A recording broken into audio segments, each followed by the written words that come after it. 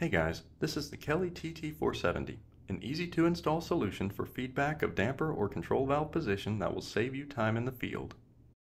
It provides a 4 to 20 milliamp signal to your building automation system depending on the angle of rotation. I have a demonstration rig set up here. The TT-470 is attached to an actuator, there are damper blades in the back, and you see the display panel showing the position of the damper blades.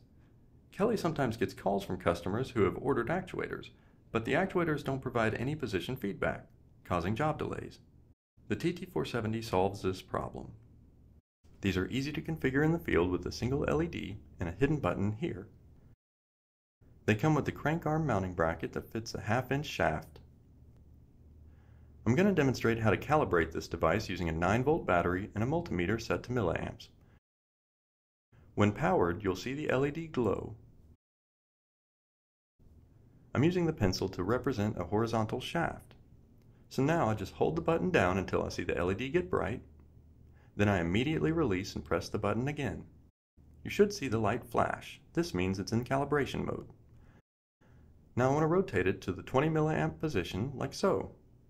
Once there, I'll push the button again and it's calibrated.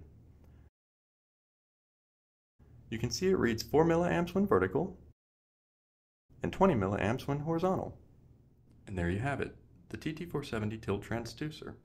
Order yours today and call our technical service team if you need assistance.